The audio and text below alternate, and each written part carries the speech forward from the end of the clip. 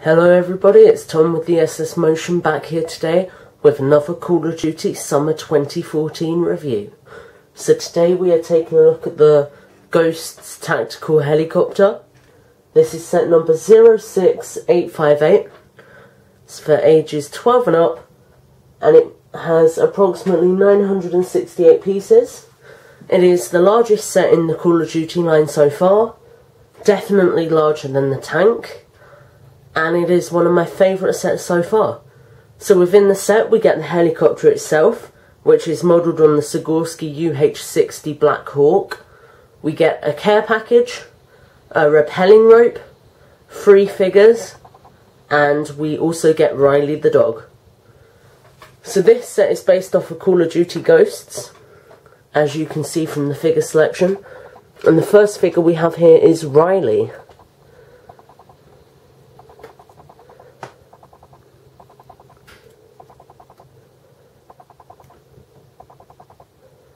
So Riley has moving legs, both rear and forward, and a ball jointed head. And the nice thing about this figure is that his body armour is removable, as you can see. And then taking a look at the body armour, you can see the torso piece with the camera, which just pegs onto a peg on the top. And then you can also see the neck protector. If we place this back on him for you guys quickly.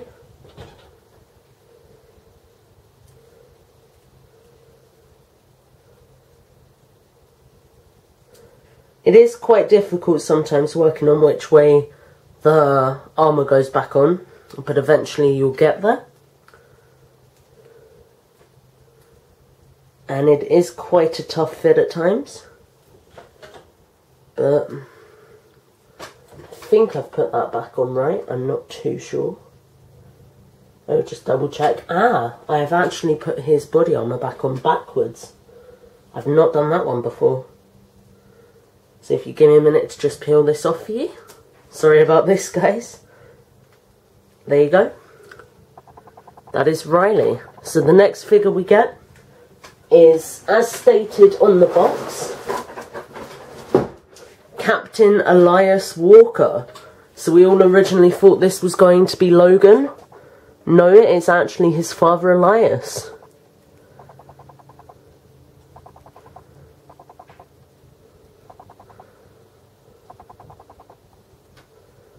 Very nice mask sculpt. And the figure comes with a metallic blue tack vest, a metallic blue backpack, a metallic grey style strap on the leg, 2 blue metallic ammo pouches, a concussion grenade, and I have given him a pouch on the back.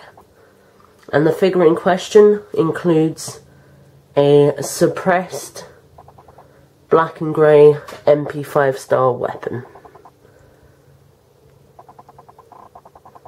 as you can see there. So that's Elias. We get another one of the Walkers in this set. We get Hesh Walker, or more specifically Sergeant David Hesh Walker, seen here with the nice beanie hat. Knife on a black strap, 2 greeny grey style ammo pouches on the torso. Elias has just fallen over, and he includes a white and grey, let's give that a minute to focus, M4. And the last figure we get is a pilot, not a named figure, but a pilot for the helicopter. Comes in green pants and a white top, tan vest, green ammo pouch, black strap silver knife, nice head sculpt, only other seen in the attack chopper and the jungle troopers, and a silver sidearm. So that's it for the figures. We get quite a nice assortment. Moving on to the accessories. We see a red care package in this set with grey highlights. Very nice. And we get an assortment of accessories included. Including ammo clips, a pair of wire cutters, binoculars, a torch, a shovel, and more. So that's very nice. And as well as that, we get in this set a rappelling rope, but we get a red one. As seen here. Now I've got the clips from the other set as well on here. It does only come with one set of the clips, but I put another one on for a display scene I made earlier. And yeah, so that is mainly it for the accessories and the figures. Now moving on to the helicopter itself, if we adjust the tripod to get a look at it. There you can see the helicopter, modelled upon a Blackhawk. Now, one interesting thing to note before we get into it is, within Call of Duty, Blackhawks appear in most games. I mean, you see them in the futuristic games too, just slightly enhanced. And it is really a staple of military technology, which is quite awesome that we've got one. And the interesting version about this one is this is the variant that has the side wings attached, as you can see here. And this is a life buoy, which allows the helicopter to hover in water, I believe. And it also has some missiles attached. Now that's interesting because the only variant we see in Call of Duty, as far as I'm aware, and feel free to comment and correct me if I'm wrong because I'm not entirely sure, but as far as I recall, the only variant we ever see in game is the transport variant, which does not have these wings.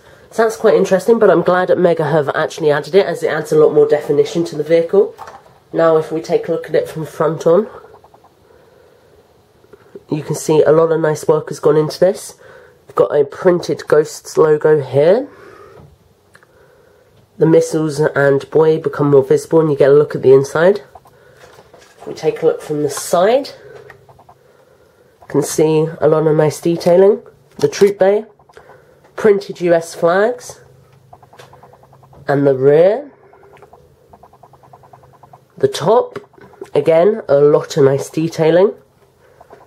And now for the inside. Well, what we'll do actually is we can work over the features on the exterior first and then take a look at the inside. So firstly we have spinning propellers, which is very cool. We then, moving to the back, have single adjustable landing wheel, an adjustable rear fin, and if we spin it round, a spinning rear propeller, which is quite cool as it's mounted at an angle, which is pretty nice. As well as that, we have troop bay access and just a lot of nice details. I mean, details like this here, on the side, here and here, really help to make it a nice set.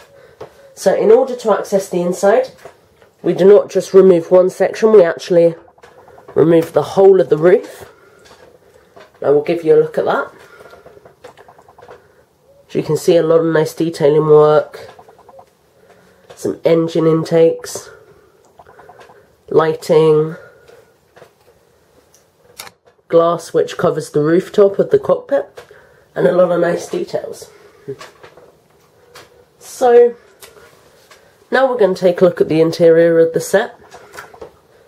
You have 2 seats at the front of the cockpit, along with some control consoles and a joystick.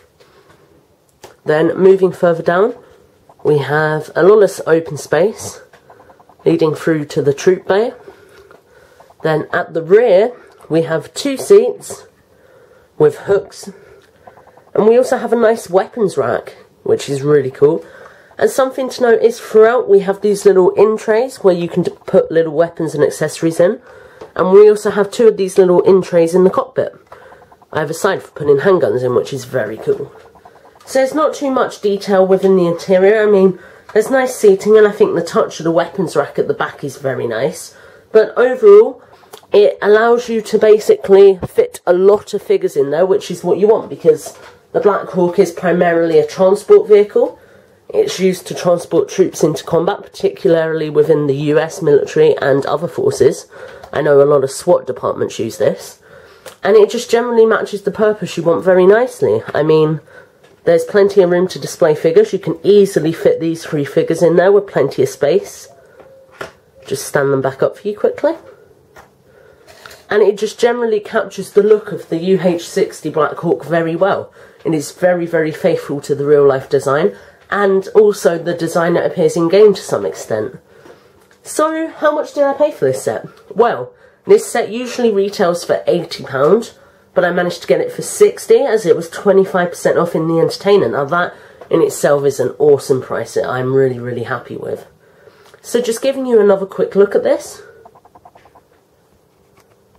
We'll zoom in for you briefly. You can see a lot of nice details throughout. And Mega are really making use of their parts catalogue to give us a very nice, smooth looking, sleek build. Then onto the figures again, if we move that out of the way. Again, a very nice assortment of figures to go with an awesome set. So that's it for this review of the Ghost Tactical Helicopter, guys. I've had a lot of fun building this set, and it is definitely my favourite Call of Duty set so far. I definitely recommend it as it's reliable to its base model, and it's just generally a heck of a lot of fun. If you see it, buy it. So this has been another review with us here at TheSSMotion.